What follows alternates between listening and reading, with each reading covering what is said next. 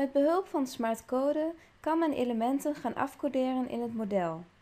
Je kunt dan denken aan een codering voor de NLSFP-codering, of een STABU-codering, of een Work Breakdown Structure bijvoorbeeld. Dit model is afgecodeerd op STABU-codering. Ik ben momenteel in een view waarin ik kan zien welke elementen nog afgecodeerd moeten worden. Zo zie je bijvoorbeeld dat het dak nog geen STABU-codering heeft. Ik kan deze toevoegen door het dak te selecteren en SmartCode op te starten. Ik heb momenteel in SmartCode twee configuraties openstaan. Een STABU-codering instant en een STABU-codering op typeniveau. Ik kies in dit geval voor de typecodering.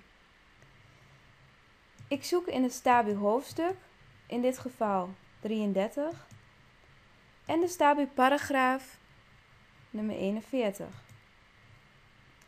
Wanneer ik op OK druk, zal de STABU-codering worden toegevoegd aan het element. En je ziet ook tevens in mijn view dat alles momenteel is afgecodeerd. Nu wil ik het gaan koppelen aan mijn calculatie. Ik start opnieuw SmartCode en ik vind hier onderin de functie Export Curve.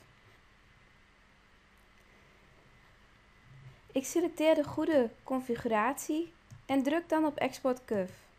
Curve staat voor calculatie uitvoerformaat.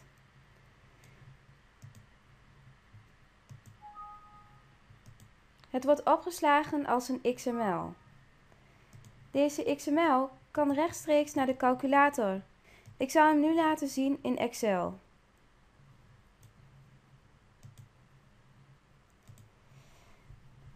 Alle STABU-coderingen zijn hier te zien.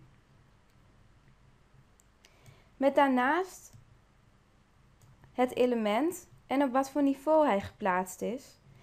En eventueel de vierkante meters of aantallen, of dat is net hoe je het zelf hebt ingesteld.